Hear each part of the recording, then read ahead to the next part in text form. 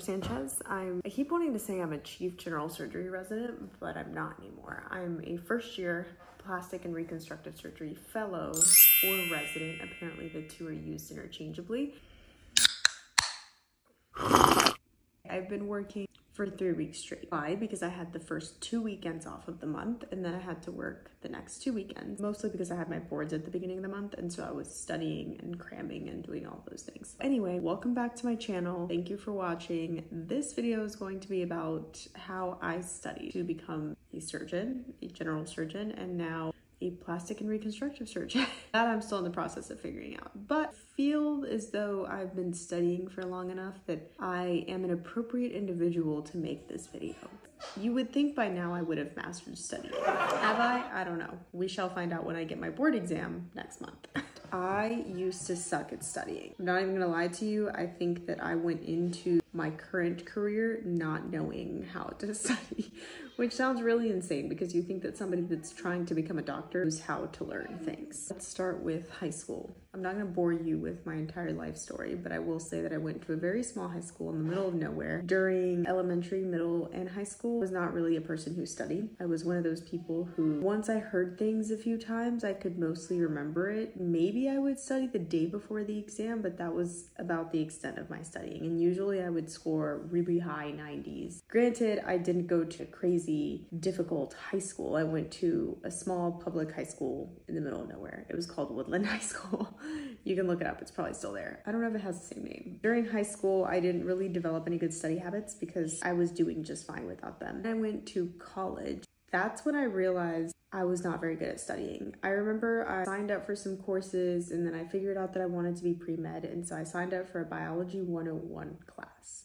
Biology 101. I took my first exam, did not great at all. I ended up getting a tutor and trying to figure out what it is that I was doing wrong. And as I went through college, I kind of realized that I could cram. Usually I would give myself 2 up to 3 days before the exam and just cram it all out, which is not the way that you should be studying. I would sometimes stay up all night the night before an exam and then somehow be able to pull through and get a decent score on that exam. When I got to medical school, it was another shock to the system. I remember we would have lecture from 8 a.m. to noon every single day. You could either go to the lectures or you could watch them from home. It wasn't mandatory to attend. There were some that were mandatory, and obviously you had to go to anatomy lab in person and whatnot. But a lot of the time, some people would watch all the lectures from their house. Other people like me would go to lecture for the most part because otherwise there's no way that I was going to sit at home and watch 4, 8, or however many hours of accumulated video I had to watch. Medical school, the first week,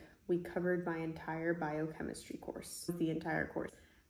I was just like, what else is there to learn if we already covered everything that we covered over a semester or however long in undergrad? I didn't realize that medical school was more about knowing how to study, knowing how to learn massive amounts of information, just the sheer volume of information that you're trying to memorize. And the way that my med school worked is we didn't have exams on individual topics. We basically had exams after every block, if I remember correctly. That block encompassed all different topics, like a 6 or 7 hour exam on everything. The whole idea of this is to kind of prepare you for the boards, because the board exams for medicine aren't like that. You're not going to be tested on individual topics. You're going to be tested on a 7 or 8 hour exam that's going to ask you about anything and everything that you have potentially learned. In medical school, I would say that I somewhat developed my study habits. I would study with a group, so we would talk through things, we would quiz each other on things, ask questions back and forth, and I learn a lot by just talking about things, talking through things, or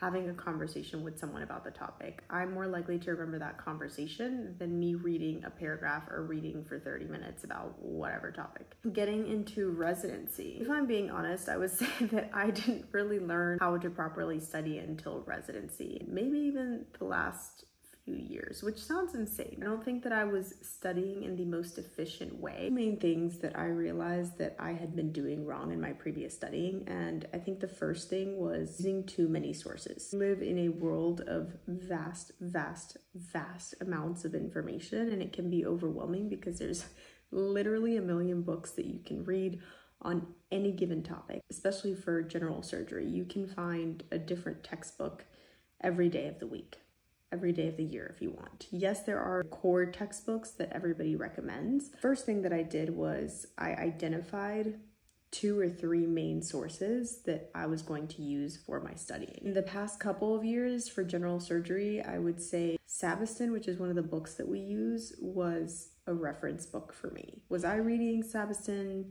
start to finish every other day of my life? No.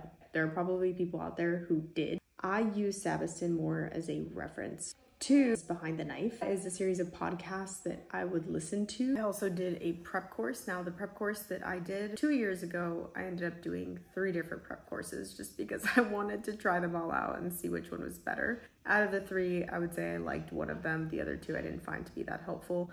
I did them on the weekends leading up to the exam. The third thing that I did was a bunch of questions. I didn't know what to focus on. I didn't know what they were going to ask, and I didn't know how they were going to ask those questions. Best way to get past that is by doing more questions. More questions, the better. And so I did multiple question banks that I found. Best of these was probably the TrueLearn question bank. This is the #1 resource that I used in my general surgery training. Basically have all these different categories of questions, and you can put together different tests. You can make them random. You can do the ones that you missed. You can do specific topics. You can kind of organize it however you want. You can do timed versions or you can do untimed versions. And for every question, they have a really, really good explanation where they go through what the answer is and then why the other answers are incorrect. And so I think that's super important, because if you can start to recognize the patterns of the questions, what they're asking, what it is they want you to know, you're more than likely going to recognize that if you see the same concept in a different format. Okay, so I did want to show you guys how the TrueLearn question bank works. So you just go to the website. I have the American Board of Surgery qualifying exam question bank. You can set a date, for example. I just kind of put in an arbitrary date there. It tells you how many days you have left. You can set your goal percentile that you want. 99 is a little excessive, but one can dream. We're just going to dismiss this. And then you go over here, you can quickly create a little exam for yourself. You put in the number of questions. It can be timed, untimed, or tutor mode, which is my favorite. You can do new, used, incorrect, marked, whatever. I usually just do new.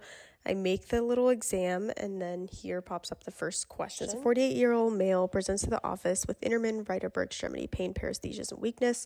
His symptoms are worsened by turning and tilting his head. Adson test is positive, and he's diagnosed with thoracic outlet syndrome. Which of the following muscles is involved in thoracic outlet syndrome? So click on the one that I think it is, scalene muscle, and then once you submit it, it takes you to this amazing explanation. It has a diagram, it goes through why the answer is correct, and then it goes through every single answer choice and explains why those are not correct. They even provide a little reference article at the bottom, and then you just go on to the next question. I'm a little mad they don't have a plastic surgery question bank, but whatever. Thought about the best way to make this video, and I opted to just make it a casual conversation and me just telling you my experience with studying through the years and what has worked for me and what hasn't worked. Do my study tips for the past couple years, what I think has worked out of my, 8 plus 5, 13 years of post high school education and becoming a surgeon. #1 thing is to identify some resources. You need to identify 2, 3, I would say max 3 good comprehensive resources that you want to use in your studies. Second, you need to identify some question banks. You need to find questions, whether it's a book full of questions, whether it's a question bank online. You need to do as many questions as possible, and when you're doing the question, you need to figure out what it is they are trying to test you on. Every question has a goal. Every question is trying to test you on some topic, and if you can try to decipher that as you're doing the questions, you'll get the most out of it. 3, the thing that I think is most important that people often overlook is that repetition is key. The best way to remember something really well is by repeating it multiple times. And I think a lot of times when we're studying, we get so bogged down in wanting to use so many resources, wanting to read so many things, wanting to learn so many things, that don't repeat things over and over. The reality is that it can't possibly test you on everything on this exam or any exam that you take. You need to focus in on the topics that they are most likely to test you on. Lastly, I would probably say, I don't think I mentioned this before, I made a lot of flashcards toward the end. I used Quizlet because I'm not an Anki girl, because I never understood Anki. I don't know how it works. It's too complex for me. And so I use Quizlet, but I think the best way to use the flashcards is not making flashcards on everything. Because if you try to make flashcards on everything, it's just like the resources. You're gonna get bogged down in a million resources. You're gonna get overwhelmed and you're not gonna learn anything. The best way to do it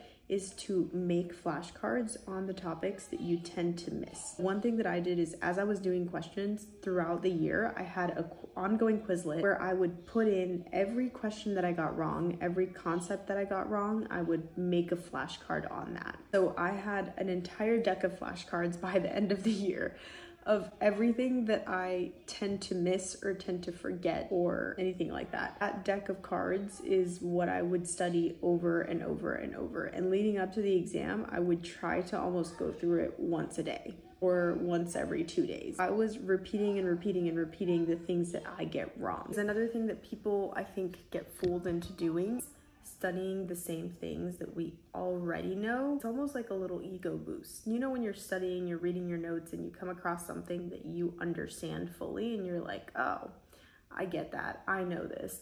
And it kind of tricks you into thinking that you know more than you do. I tried to avoid that by only making my flashcards on the things that I knew I was missing and that I didn't know well, so that I didn't become overconfident as I'm reading through my notes and going through all the things that I already understand. For anybody that's watching this, first of all, thank you for coming back to my channel. Thank you for watching my videos, not presented in a super objective way, which I could make a video where I present this information in a much more objective way, but again, I wanted this to be a casual conversation. I wanted to kind of tell you about my experience, tell you how I studied to become a doctor, how I studied to become a surgeon, how I'm still studying because I still have oral general surgery board exam, hopefully, assuming that I pass my written board exam. I will find out in a few weeks. What I do want to say is that I wanted to remind you that exams aren't always indicative of your intelligence level. Never let any one exam, any exams that you take, determine your value or whether or not you think you're intelligent. If I look tired, it's because I am tired. Best of luck to all of you in all of your schooling or training, or if you're not in school, please enjoy your life, because the one thing that I've realized at this point in life is that